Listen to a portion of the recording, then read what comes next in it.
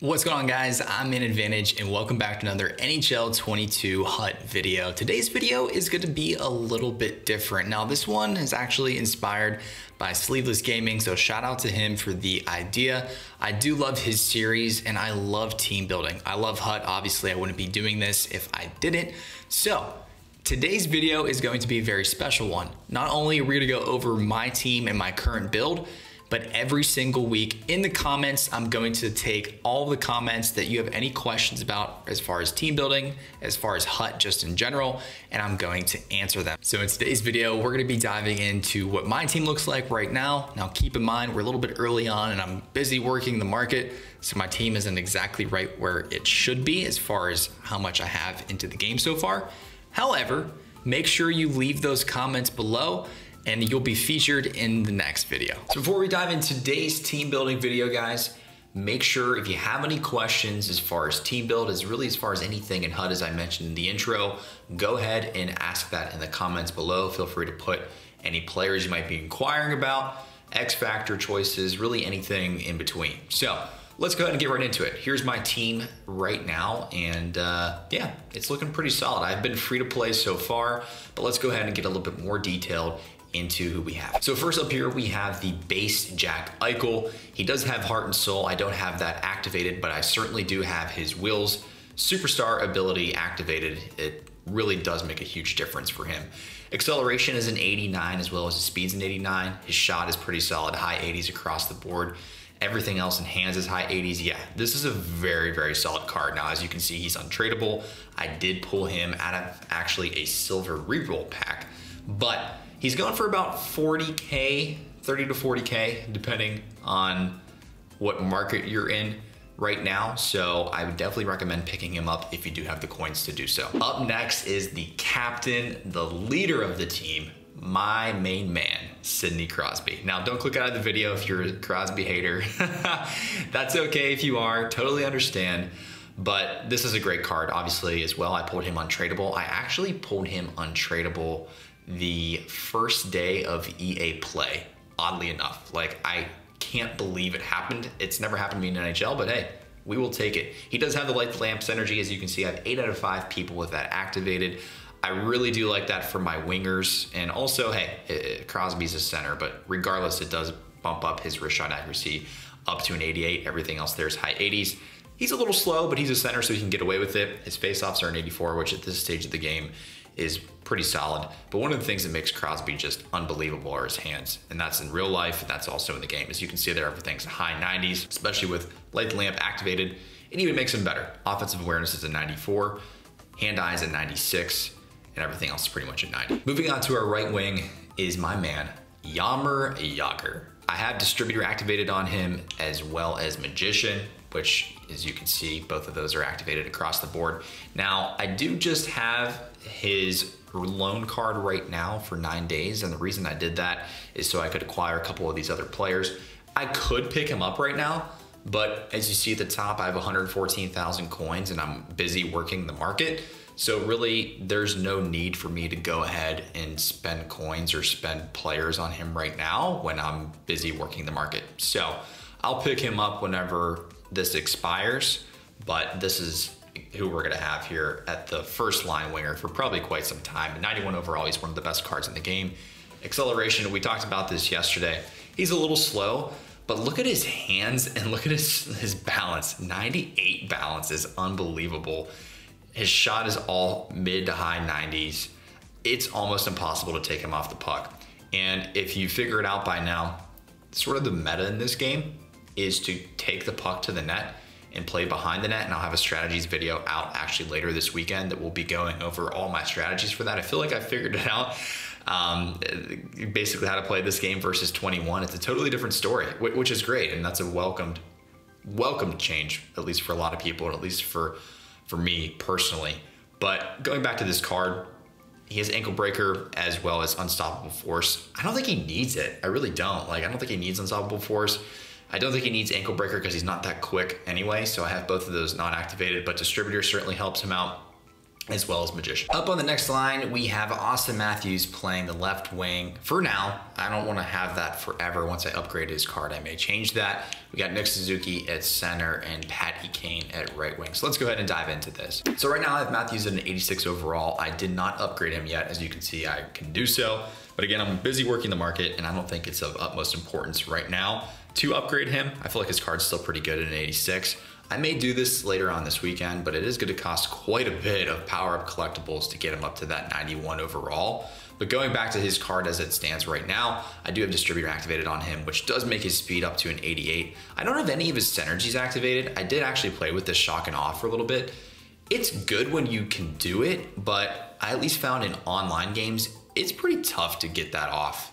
I mean, every once in a while you can get it off, and most of the times it doesn't really make that big of a difference, at least for me personally. Now, if you're used to doing that shot where you do the toe drag, sure, by all means, go ahead and use that. But at 8 ability points, I just didn't find that it was worth it. A lot of the shooting ones, I just don't find that are worth it, at least the ones that are that expensive.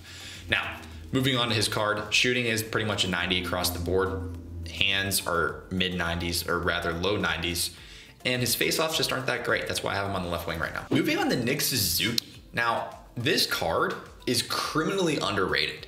And blame is on me a little bit because yesterday, whenever I was giving my review of this, I wasn't really ecstatic about this card. But now that I've played with it, oh my goodness, it's unbelievable. Like, go ahead and pick this up right now. If you haven't already, it's cheap, it's easy to make. Especially with the new sets this year. I don't know what you guys think about that, but I personally think it's a game changer, and I love what EA did this year with getting rid of those gold collectibles, because that was an absolutely abysmal, miserable way to play the game, if you know what I'm talking about, NHL 21. So it's nice to see, at least for now, there's no gold collectibles in the game. It's all about players. So he's a cheap pickup. Now let's get into the card. He has Thief activated.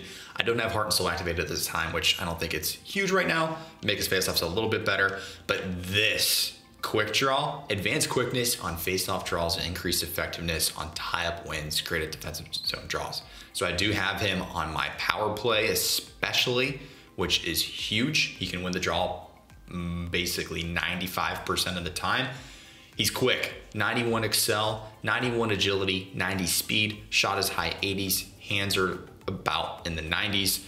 And at 5'11", 208, he's actually pretty hard to take off the puck for somebody that's a little bit smaller in stature, but he's pretty thick, so I really do love this card. It's fantastic. Moving on to Patty Kane. Oh my goodness, I took this card in my X Factor choice pack. It's unbelievable. Like, if you don't have Patty Kane, pick him up right now. First off, look at his hands. High 90s, 97 offensive awareness, 98 hand-eye, passing 96, puck control 97. Now I do obviously have Distributor and Light the Lamp both activated. Makes his wrist shot accuracy at a 95, which is unbelievable, being that the game officially came out yesterday. It's crazy. He's such a good card. 93 acceleration, 91 speed. The only thing I will say is that if he does get hit in his own zone, and people talk about this every once in a while in NHL, is they could potentially be a liability. That's true, but I normally you just gotta move the puck better. You just gotta move it out of your zone. I don't have Ankle Breaker activated, although that is an option for him. However, puck on a string, exceptional toe drag and stick handling speed. When you're breaking in the offensive zone, if you really know how to use a card like Patrick Kane, it's almost unstoppable, especially with his hands that high and with his synergy activated. With his zone ability activated. It's a game changer. Pick him up if you don't already. Moving on to our third line, we have Taylor Hall on the left wing. We have Alexander Barkov at center. And lastly, we have Mikko Rantanen at right wing. So first look at Taylor Hall. He does have Thief, which for faceoffs, yeah, not that important, but for defensive awareness and stick checking, especially stick checking in this game, is extremely important. I love having Thief activated on my team. Acceleration is an 89 as well as speed is a 90. Shot is mid 80s, it's okay. But he's a pretty solid card, and I just always love the feel of a Taylor Hall or a Matt Duchene card in NHL. For some reason, those are the two cards for me personally that I just love scoring goals with. They're quick and they're just a lot of fun to use. Up next is Alexander Barkov. He does have Thief activated. Now, if you've seen my previous videos, you'll know that I pulled two untradeable Team of the Week Alexander Barkovs. So I have to put him in my lineup. 6'3", 215. He's a little slow, but he's a big boy. 88 faceoffs too, certainly helps with Thief activated. Stick checking and defensive awareness are both a 94. He's great on the PK, and he's just a nice centerpiece. Lastly, his superstar ability is off the rush. I do like this one. I just don't have it activated, and I don't feel that it's necessary, especially with his playing time on the third line. I feel like I don't really have a need to use it. Up next is Mikko Rantanen. Now, he was my first choice pack option. I do have Light the Lamp as well as Magician activated on him. He's a little slow right now, but he doesn't feel that slow. I know it says 86 speed, 86 excel, but he just doesn't feel that slow. He feels good to me. Hands are basically lower 90s. Shot is in 91, especially with the wrist shot accuracy being bumped up with Light the Lamp. He's a solid card. He's a great pickup, and I would say he's a probably top middle tier X Factor player. If you do get him in a choice pack, I would certainly pick him up. In our last line, it's the quick speedy boys. Alex DeBrincat, Ray Ferraro, and Kirill Kaprizov. Let's get right into it here. Now, DeBrincat, I do have Light the Lamp activated on him. He also has Wingman, so that could potentially make him even faster, as you can see here at a 92 excel. But even right now, this card is pretty darn fast. 5'7", 165, obviously. He's not the largest person on the ice, but he is quick. And I'm telling you, like, if you can get the puck out and you have leave the zone early on for your breakouts, he's an OP card. 90 excel, 90 speed, feels like more mid-90s to me personally.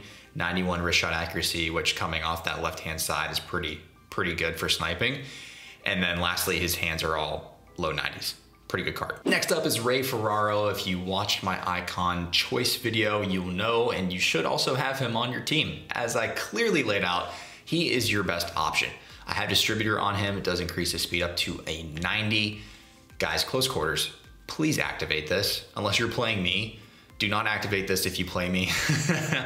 This is unbelievable. Advanced accuracy when taking wrist shots and snapshots in close proximity to the net. As I mentioned before, I'll have a video out later, but the meta this year is playing behind the net and being and taking shots right in and around the net in close quarters is so OP.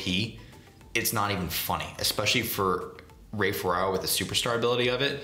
It's only 5 ability points. 100% activate this if you have not already.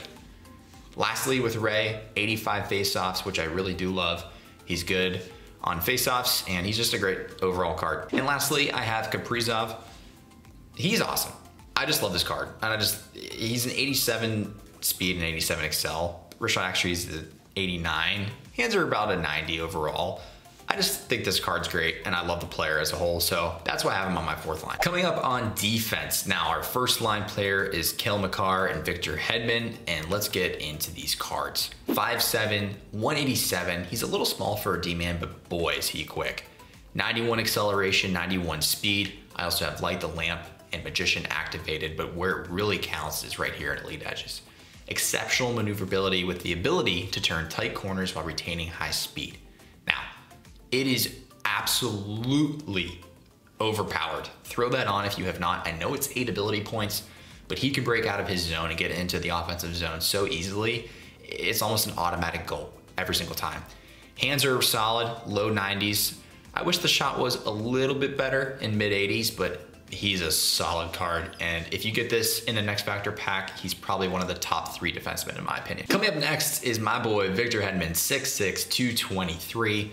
Both have Magician as well as Light the Lamp activated, and I do have Quick Pick. It's unbelievable. Definitely put this on, especially for only 2 points. It's one of the best superstar abilities in the game.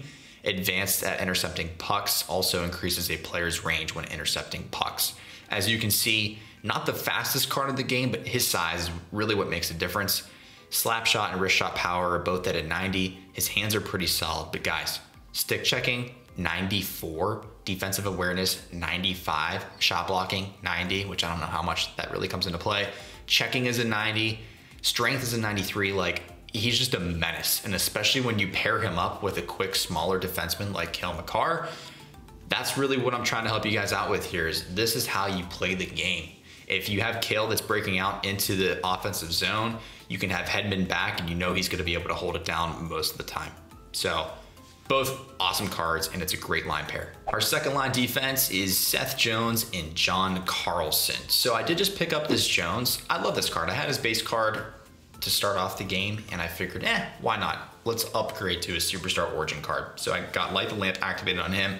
Again, he's a big body, 6'4", 213. His balance is a 90 whenever Light the Lamp is activated.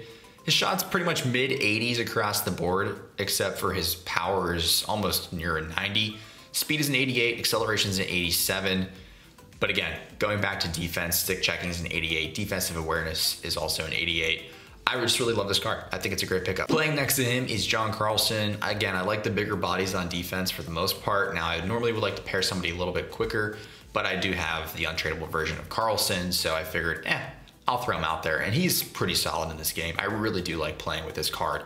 6'3", 215. Pretty much mid 80s across the board. However, his defensive awareness is an 87, as well as his stick checking is an 85. And coming in at our last D pair is Alex Pietrangelo and Oliver Ekman-Larsson. Looking good there, Oliver, in the Vancouver Canucks uni. So first up is Pietrangelo. He's not a bad card. I pulled him untradeable. I've had him on the team since I started. I think he was one of the first 83s I pulled. He actually might have been the first 83 overall I pulled. He's a solid card. He has an X factor, so I don't think I'll ever just throw this in unless I maybe upgrade him later on. But for a third line D-man, he's a pretty solid pickup. Next, we have Oliver Ekman-Larsson. I do have Magician activated on him. He's 86 Excel, 87 speed. And yeah, I just like playing with this card. He's always had a good card, kind of like Duchesne and Hall. He's always had a good card in NHL. Lastly, we got my boy James Rupert holding it down, keeping the boys in line at coach. His synergy is Thief, so that is active. And then lastly, in goalies, I have Thatcher Demko and Pavel, who also has Thief on. I think it's Francouz. I probably am butchering that. I apologize if I am, but let's get into the synergies. As I mentioned, Light the Lamp. As you can see, the majority of my forwards have it, as well as actually most of my wingers and a few of my defensemen. So the reason I like this is because it increases balance and hand-eye, but really the main thing is wrist shot accuracy. And offensive awareness, that means your players are going to be more receptive to getting into the right position so you can make better plays, especially down low. Next up is Distributor. This is OP. Speed is a +2. Passing is a +3, especially in this game, you need that. And puck control is also a +3. If you can see who it's on, Ferraro and Kane are already fast to begin with, so it just makes the fast faster. Yager and Matthews, they definitely need it, and Demko, well, doesn't really affect him. Next up is Magician. It gives 3 deking and 3 to puck control, which I do like this one. I feel that it's maybe not 100% necessary, but I was close to it, so I threw it on. Last but not least is Thief. Now, if I'm you, I would 100% be at least activating Distributor or something that's going to increase speed, but do not forget and do not sleep on Thief. Why? 5+ defensive awareness, which is huge, 5 to face-offs, and 5 to stick checking. Especially like I mentioned before, stick checking in this game, it's not like you hit RB and you're going to be getting a penalty every single time. Stick checking actually works in NHL 22, thankfully. So this is 100% OP in my opinion, and I would 100% be throwing it on. And lastly, guys, here are the active abilities that we have. As I mentioned before, Puck on a String is 8 points. That goes to Patty Kane. Up next is Elite Edges for Cale Makar. I do have +5 superstar ability with Wheels on Jack Eichel. I also have +5 close quarters on Ray Ferraro, which, as I mentioned before, is pretty solid. I do have Unstoppable Force on Sid the Kid, which I do like, but I just really am pretty much a filler for the time being.